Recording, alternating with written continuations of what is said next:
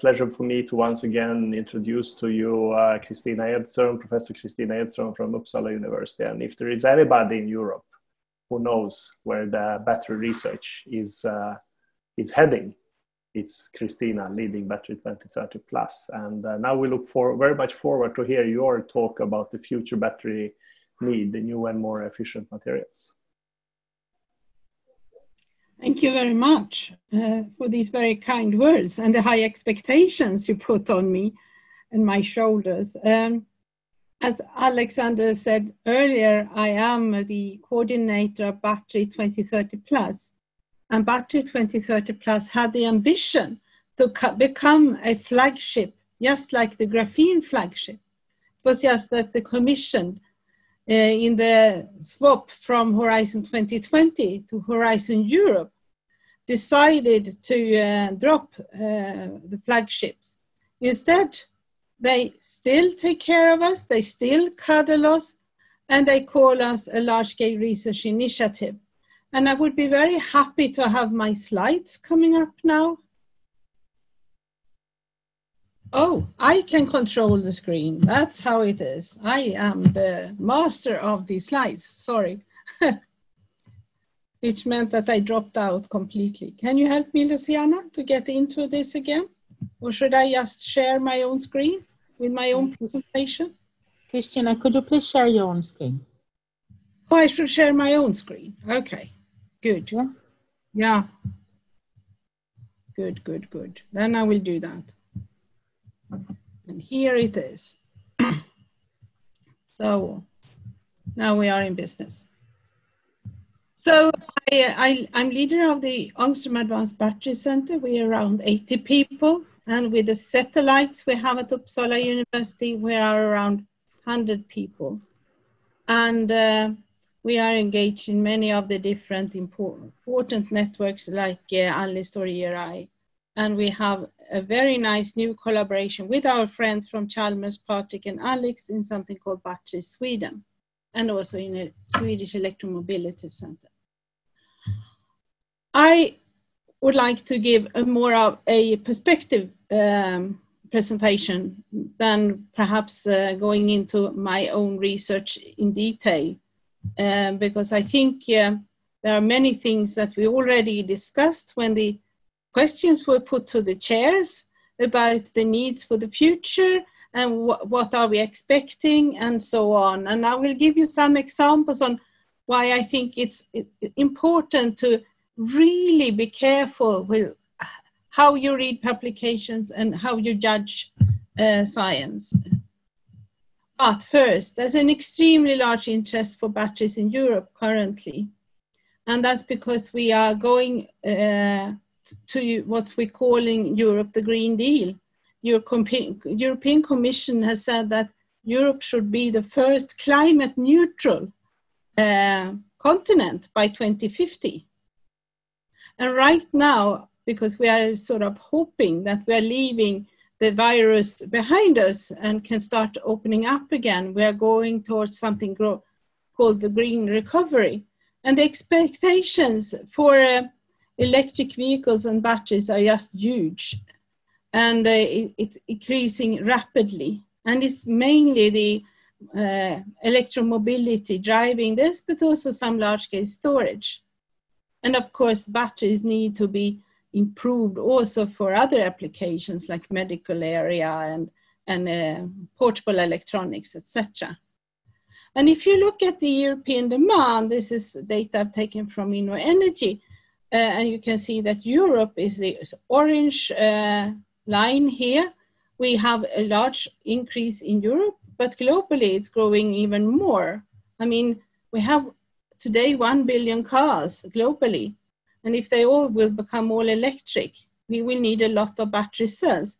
And I think this has become a problem and an issue for the European Commission, that if we want to transfer the mobility sector and get rid of carbon dioxide emissions, as well as particles and other kinds of emissions that we are facing, like smog and so on, will Europe, who will be a rather small player than globally, have enough of battery cells to really allow our own industry to grow and transform the way they need. So that's why Europe is putting a lot of efforts in something called European Battery Alliance, which is the industry, in IPCES, which are really collaboration to really make production and so on for the industry in Europe, but also in research. And exactly today, when we are speaking here, there are discussions about a battery partnership where money for battery research will be channeled. So it's a lot going on in Europe, and it's political interest at high level. And you can say that these numbers already, when they were sort of put up, they are already, it's going quicker than we think. So the need for materials are really important, and the amount of raw materials, recycling, the whole value chain, going from mining all the way to materials production, to cell production, to selling to applications, from applications to second life and to recycling.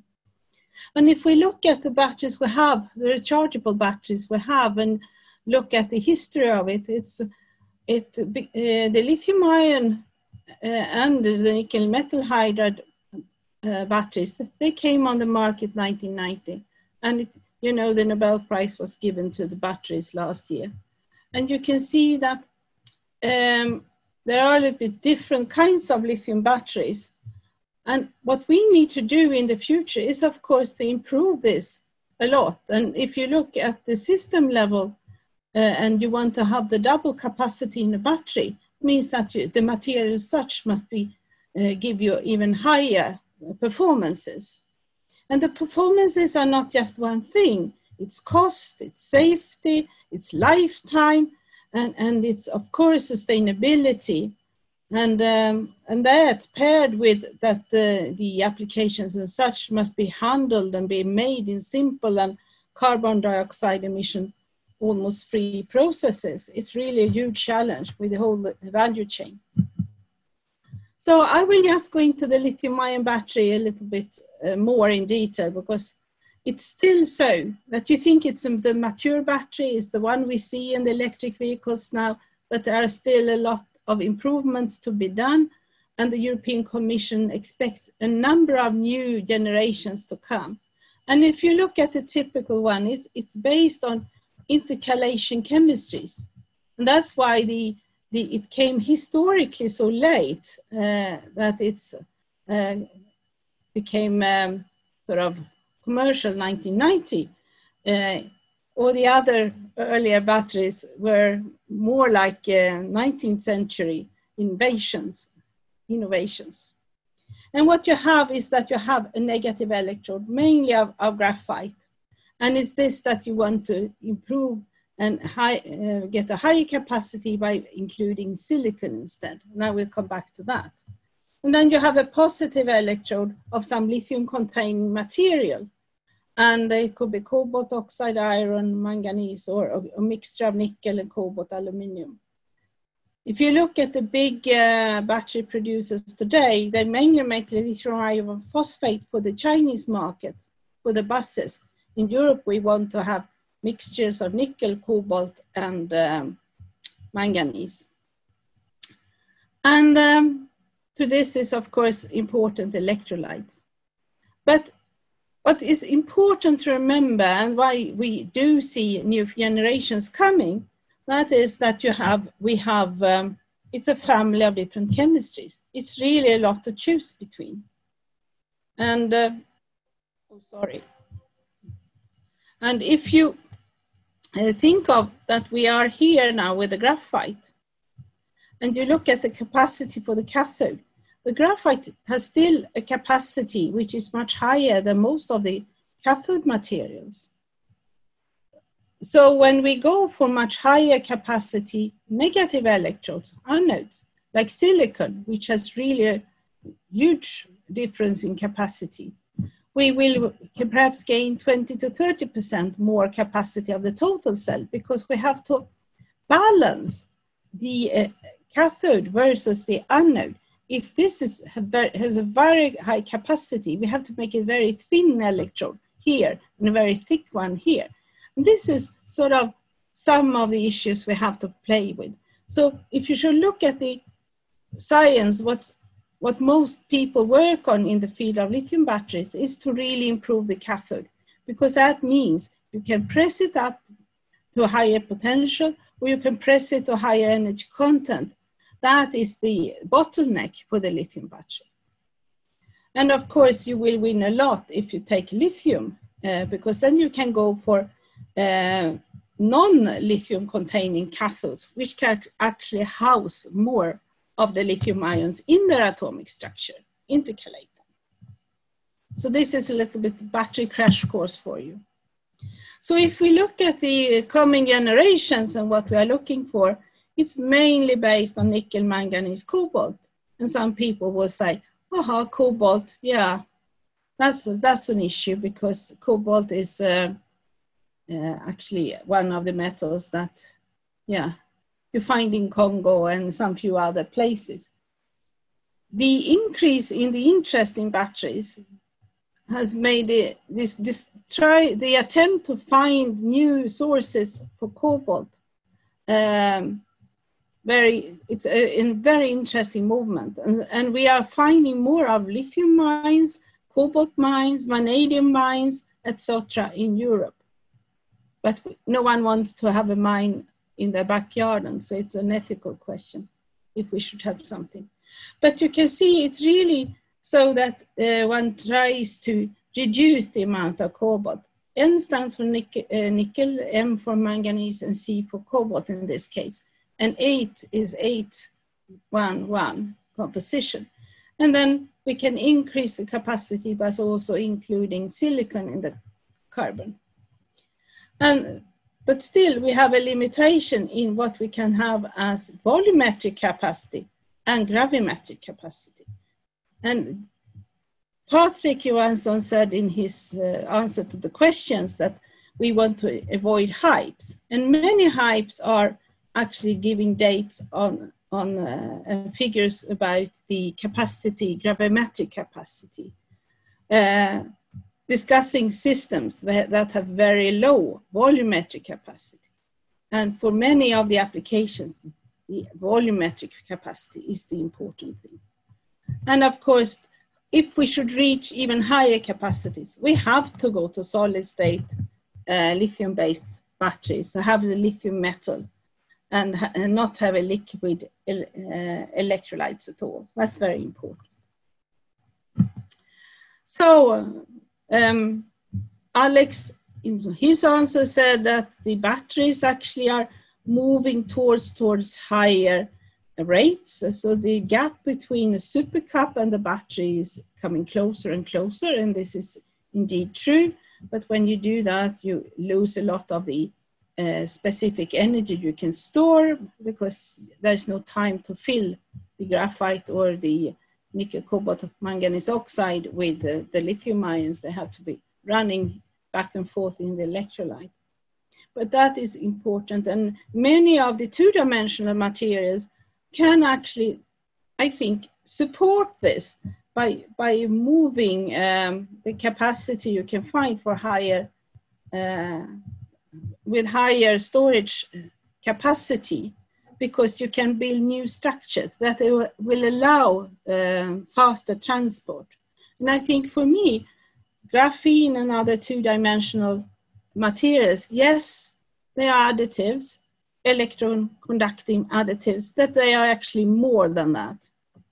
And this is something I found from a paper where you have different graphene showing how good they can be as capacitors, but also how they can help rather new kind of chemistries, lithium sulfur and lithium air, to actually get up their power density and still have a quite high energy density. So carbon materials, graphite, negative electrode, hard carbons, negative electrode for sodium, carbon blacks, electron conducting additives.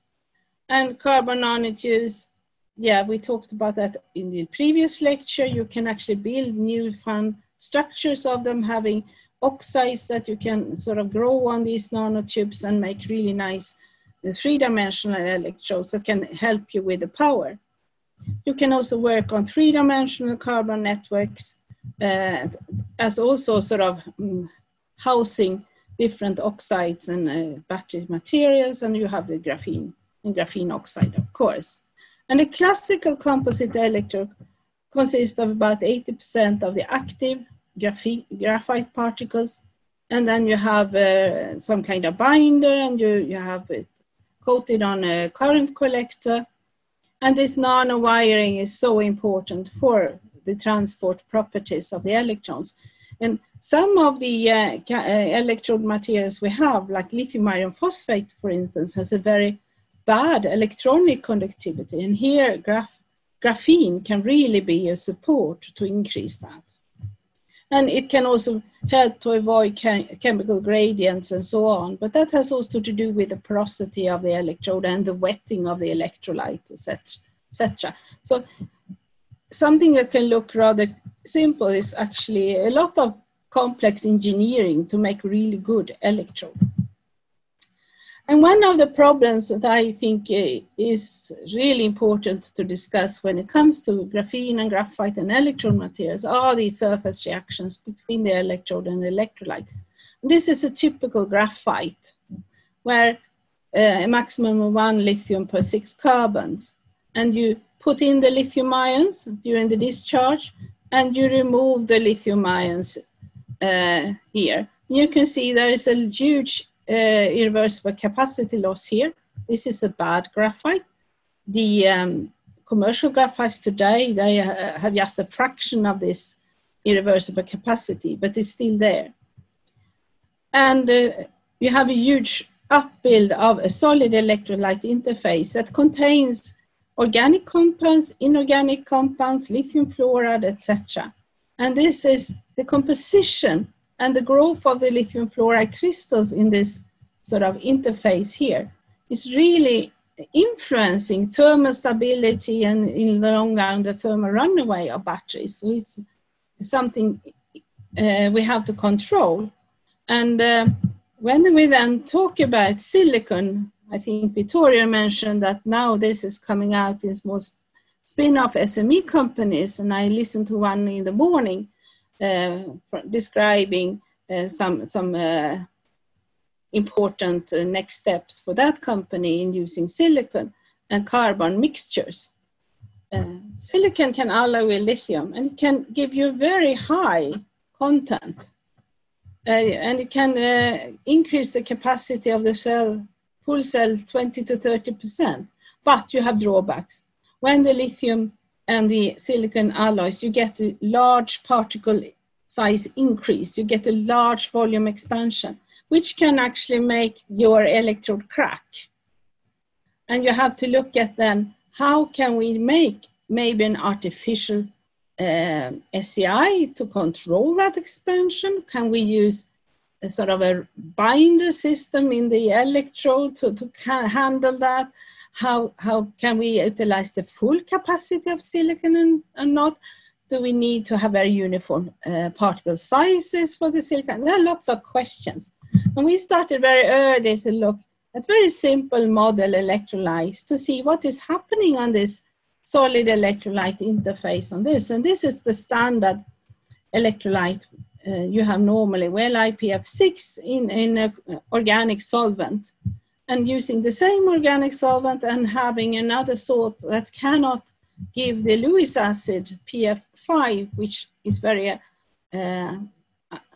aggressive, and also HF formation that you have with LiPF6, you get a really difference in surface composition.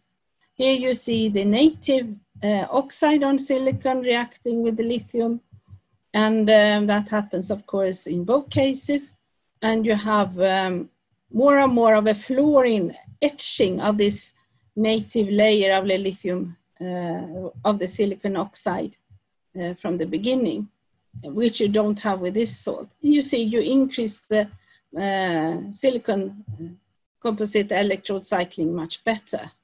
And then you have, in literature, you can find many different examples of other kinds of additives you can put in, and you can increase the number of cycles a lot.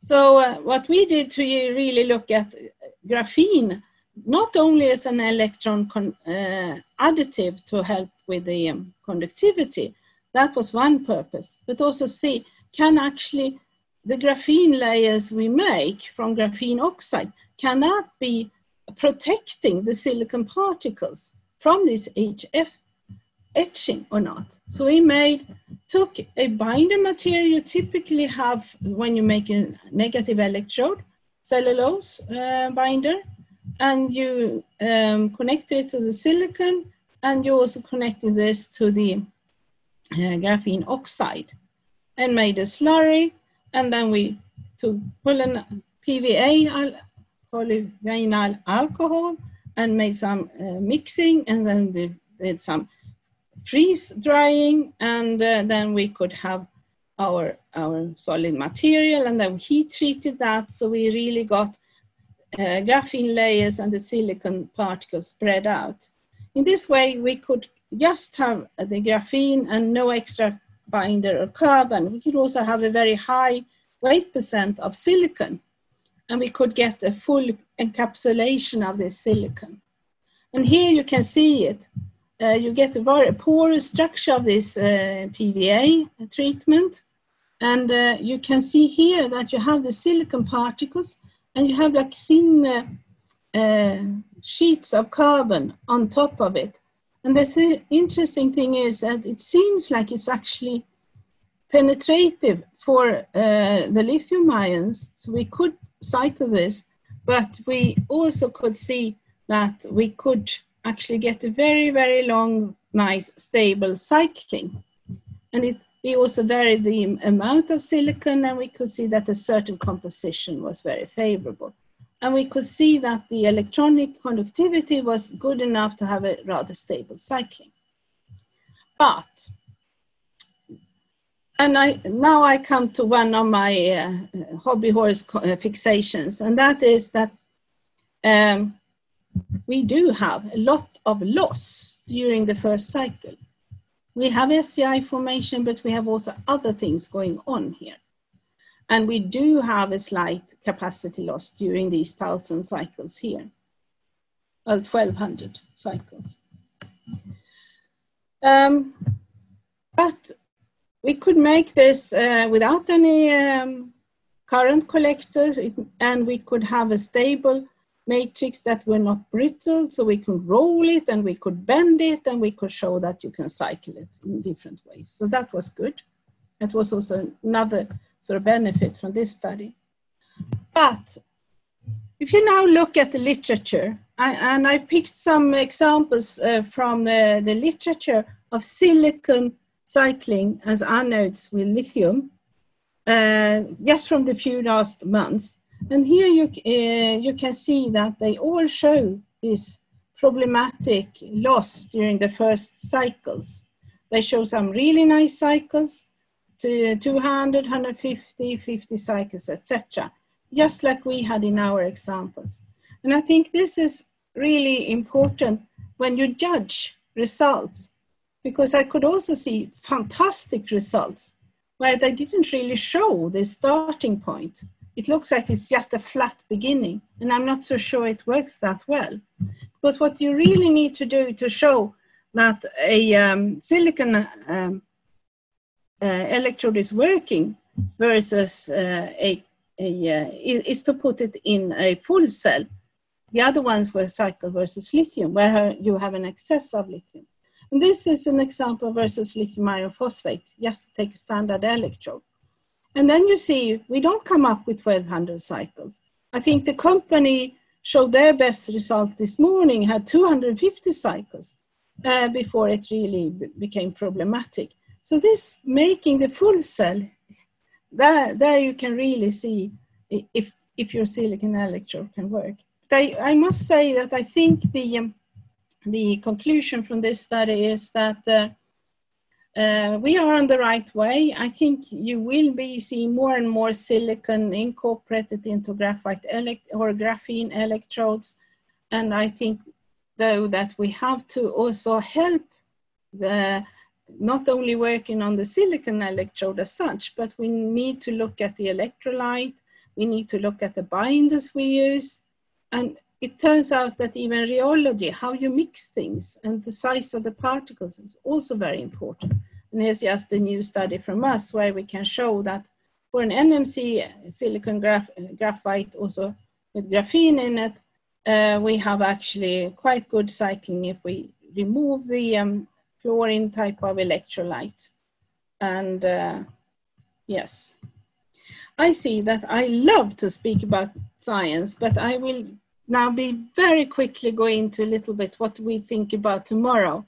And we had that discussion earlier too, and Vittorio said he thought lithium and sulfur would come soon, and I think the solid state will come because there is so much more activity on that, though it's a tough situation to handle it. I think that will come before the lithium sulfur. I think you will even closer in time see the next generation lithium ion batteries. I think you will see the sodium ion batteries and the redox flow batteries. And then you have future batteries where I hope that graphene research and two-dimensional materials as such can play an important role for metal air and the multivalent battery systems, as well as the metal sulfur systems. But that is something we can debate later if I'm right or I'm wrong. I was going to show you some more examples on the use of graphene for new chemistries, and for one of the ones that came like a hype, I would say everyone jumped on it. But today, I think everyone is skeptical, and it's the lithium oxygen battery. And that is something that at least I put a lot in the future, because but it's a fantastic system to work on if you're a scientist, because everything reacts with everything. And to try to get some little step towards better understanding of the mechanism and find new methods to really look at this is something that all battery research has really benefited from. And it's really a simple system. You have a lithium negative electrode, you have oxygen, and you let the reaction take place. And a reaction product, the lithium peroxide. And then when you charge your battery, you should split this back to oxygen and lithium. And it's complex reaction mechanism. If you have it, these reaction products formed on the carbon surface, because it's mainly carbon, which is the positive electrode, and the graphene, which is much more corrosion stable than other carbons, being very beneficial. So what we have done is to use a aluminium foam and then put a graphene oxide solution on that and main graphene fluoride and see if we can have this graphene embedded in the aluminium foil to really get a good sort of three-dimensional structure for this. And I think three-dimensional structures in general are very interesting future for many applications. And when you look at cycling of this, when it comes using different currents, a slow current, faster and faster, and also when it comes to cycling, you still have the same problems though that you have typically for lithium oxygen batteries. You do have a large resistance between discharge and charge, and you have a problem cycling it for a long time. But in fact, by using graphene, we could increase the stability of the system a lot. So I do think we have more to see in this area and learn also from the future batteries incorporating graphene. And of course, when it comes to lithium oxygen, we have the discussion, do we have disks or nanoparticles of lithium peroxide? We know that water plays a role.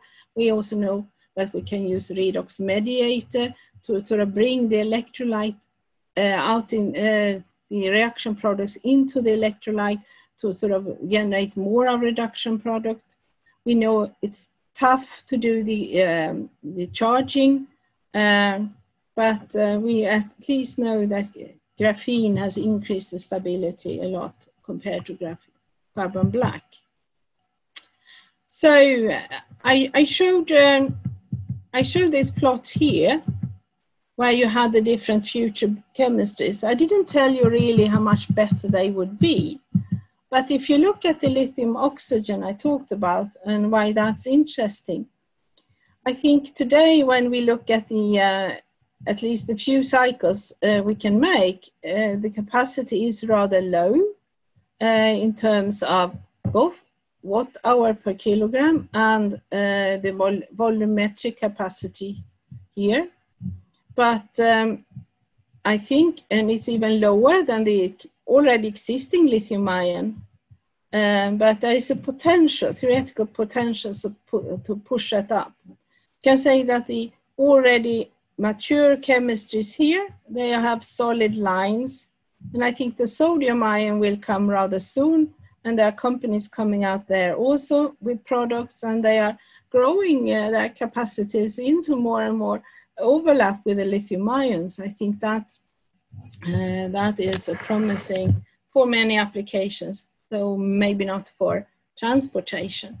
And then you have the divalent ions, and you have the lithium sulfur and the organic batteries. And it's actually, if you look at this, and you will see that the lithium ion can grow a little bit more if we get the new generations coming. It's quite competitive still. So a lot of the hope lies with the solid state, especially with lithium metal. And therefore it's such a big emphasis on this chemistry to work on that in the field today. And that brings me to what should we do to really speed up to have these other chemistries and to have them for different kinds of applications, large-scale storage, medical, whatever we can think of where we can need energy storage. Well, Battery 2030 Plus, coming back to that where I started, we decided to take a chemistry neutral approach. This means that we go more for transformational research. We want to accelerate the discovery of materials and interfaces. We call that Big Map. And I think it was nice to hear both Patrick and Vittorio answered the questions in the beginning. What kind of measures do we need to do to really take the next step? And I think exactly, we need to do better modeling algorithms. We need to take care of all the data we generate and use artificial intelligence for learning more, and also use the facilities of synchrotrons and neutrons we have in Europe to really make high throughput experiments and do that in a close sort of circuit and to really keep this together. And we need to also make the batteries smarter in different ways to sort of probe what's really going on there. And everything we need to do to speed up things, then we have to have the manufacturing thinking and the recyclability thinking at the same time from the start, and not coming as a later question. I think a lot more there to do. And I think by doing that, we can already have the future battery chemistries maybe earlier than by traditional methods. So I really would like to thank you. And I also would really like to thank Jari, Kiranen, and the whole Graphene flagship team, because you have helped me a lot and given me a lot of inspiration and ideas how to put together and run and manage a large-scale research initiative, because it's not trivial to have all your friends with you and really to make a difference. It's very inspiring to see all the achievements you have done, and we have just in Battery 2030 Plus now finalized our starting phase with the first sort of 1 year of putting all this together. And from 1st of September, I can now tell you that we are going to start the next phase where we actually run projects in this area. We will have a big project, map project. We will have sensoring projects, self-healing projects, etc. running. And so thank you so much, and thank you the Graphene team, Graphene flagship team. You are actually doing a fantastic job. I really, really like to be connected to you. And you can also read our roadmap on our webpage.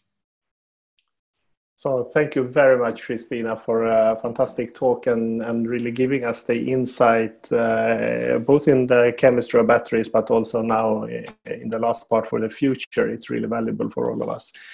So we have a lot of questions for the audience, and we will not be able to take all of them, but let's take one which is always central when we deal with graphene, and that's you showed very nice results on graphene encapsulation of silicon. But what about production of this, scaling up, costs? What do you see there? Yes, I see that the route that we had taken is probably not the future route.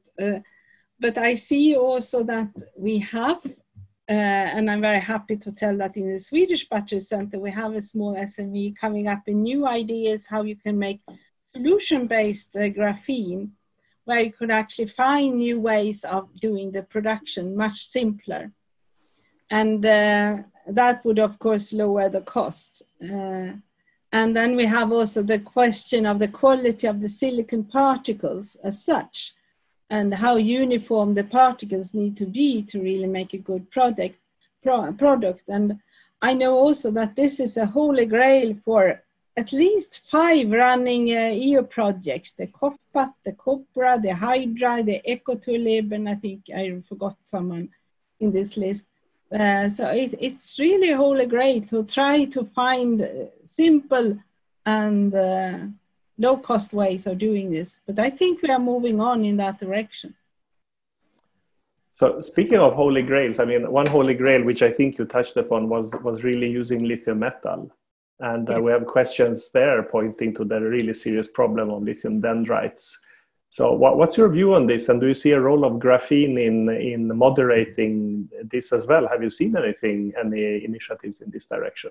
I think there has been a very interesting attempts, especially about from my colleague Roberto Minko in Slovenia, that he has tried to do that and try to protect the lithium metal. I think we are focusing on that problem now. We've done that for so long, so I think there is definitely room to do a lot more and maybe combine it. You have done yourself, Alex, some really nice studies using ionic liquids as sort of an interface to the ceramic electrodes, because the ceramic electrodes, they also tend to be brittle, so the dendrites can sort of go through them. So I think this is an area where we also need to focus a lot of attention. I think one of the new actually Battery 2030 Plus projects will be very much focused on this and with different new approaches. I can't tell more because I have to sign the grant agreement first. Okay, thank you very much, Kristina. And I better not tell all your secrets at once to us. So thank you very much.